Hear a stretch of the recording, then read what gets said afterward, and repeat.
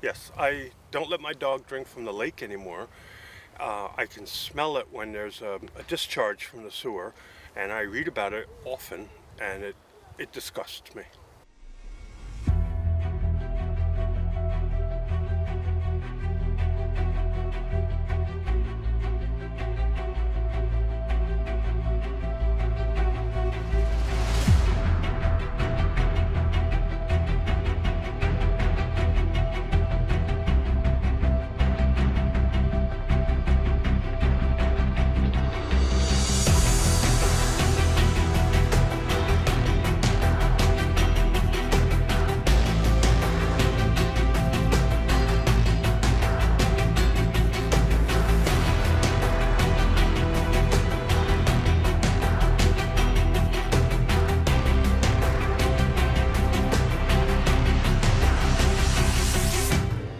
My name is Matthew Vaughn. I'm the technical coordinator for the Lake Champlain Basin Program.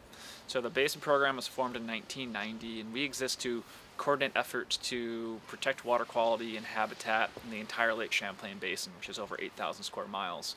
And it spans from Vermont to New York and up into Quebec as well. We sometimes call Lake Champlain the crown jewel of Vermont because it's so important to us literally on a year-round basis. So in a freshwater ecosystem like the Lake Champlain watershed, growth of algae and plants in the lake is limited by phosphorus. Cyanobacteria, it's a type of bacteria that's been around really since life began on the planet. But when there's an excess amount of phosphorus in the water, it can kind of fuel growth of cyanobacteria to the point where it becomes harmful to our ecosystem and harmful to human uses of the water, like swimming or like drinking. So phosphorus is again naturally occurring in the soil, and then there's even more phosphorus in the form of fertilizer or cow manure that's added to the soil. Agriculture is responsible for a majority of phosphorus in the lake. When we have a bloom, it means that the cyanobacteria is growing to the point where it becomes a nuisance, and actually sometimes, depending on the conditions of the water, those blooms can become toxic actually. And having depleted oxygen levels creates a completely hostile environment for wildlife, for the fish that live there, and then for everything up the food chain that's eating the fish. About 10 years ago, when a few dogs actually died from drinking the water, and it may have been due to cyanobacteria toxins. In June, me and my friends went to North Beach, and I feel like we saw signs about that stuff. That feels like vaguely familiar. When we see cyanobacteria blooms present, and there's different levels of these blooms, when we see even the lowest level, we, again out of caution, usually close these beaches and take a water quality sample in for testing to see if there are actually cyanotoxins present, which could be harmful to people or pets. Of course, it depends on concentrations and exposure to different parts of the human body, but in general these are liver toxins and can cause respiratory distress. And there's several thousands of different strains of different toxins that can be present throughout the world of cyanobacteria. Well, there has to be an amount of regulation, but at the same time, the farms, farms still need to make money, still need to grow their crops. Vermont is more reliant as an agricultural industry on dairy than any other state is on a single commodity. So dairy is really important to the infrastructure of our agriculture, and dairy is struggling really hard right now. Definitely think as times change that industries have to kind of change with it. So it makes sense that as time goes on, they kind of have to upgrade their systems, even if it's financially expensive to them. Well, the nutrient management planning that I mentioned is one thing that's required of basically all farms now, and that includes soil testing and record keeping and all of that. But in terms of infrastructure, the part that's really costly,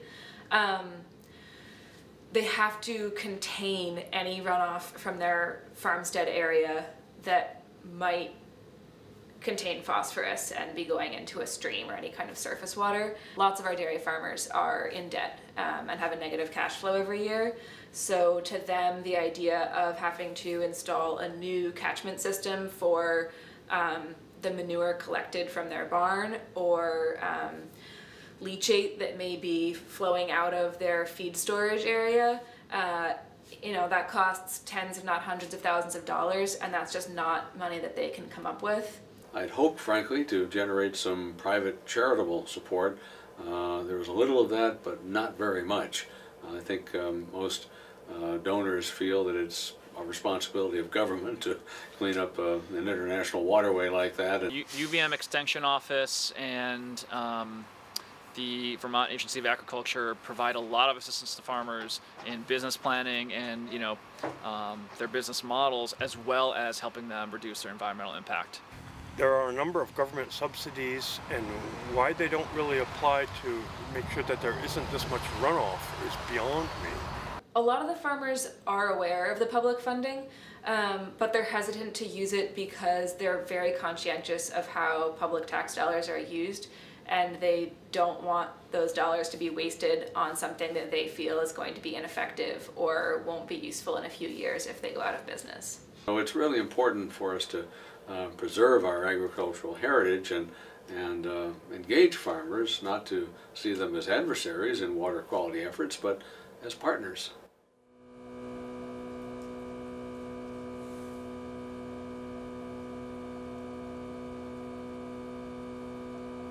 I have heard a little bit about that, and I'm aware that a couple years ago a bunch of junk was dumped into the lake. Some enormous amount of sewage got in the lake somehow. You're probably referring to what we call combined sewage overflows, which is a result of a type of system that a handful of towns in Vermont and New York use, where there's a system that collects both stormwater and sewage from homes and businesses and funnels it all to wastewater treatment plants. So this is by design so that the treatment plants could treat more water before it's discharged to Lake Champlain. What we've seen with increased urbanization, and as these towns grow, those systems can become overwhelmed by the amount of stormwater runoff and of course by sewage as well. So when we have these occasional overflows, there can be untreated sewage that makes its way into the lake. My dog and I live 2 blocks from the sewage plant, so at least once a day we either go right on the bike path or left. So we are fully aware of whenever there's an accidental discharge. And would fines make a difference to them? At the end of each fiscal year, if they get hurt that much, perhaps they'd think twice about changing some of the things that they do and how they take care of potential problems. But I'm just a citizen, that's all I know. I think there have been, computer glitches that may have allowed some untreated sewage to make its way to Lake Champlain, in addition to these combined sewer overflows. But over time, many of these communities have outgrown the systems, and that's why we're seeing problems today. Sewage spills and that kind of thing are responsible for a very small portion of the phosphorus, but they contribute bacteria, which are also really not desirable, especially if you're trying to go swimming. We had people renting cottages on the lake or visiting resorts on Lake Champlain and seeing the toxic algae bloom right outside their door or right off the dock, and that's not likely to encourage someone to want to spend another vacation there. There's certainly been some recent work to show that water clarity, or specifically a reduction in water clarity, can have an impact on tourism, the tourism industry, and property values. So that is something that we're certainly concerned about and tracking as an organization. A few years ago, a high school classmate of mine who lives out of state told me that he and his wife were renting a place on Missisquoi Bay in northern Lake Champlain for a week or so one summer.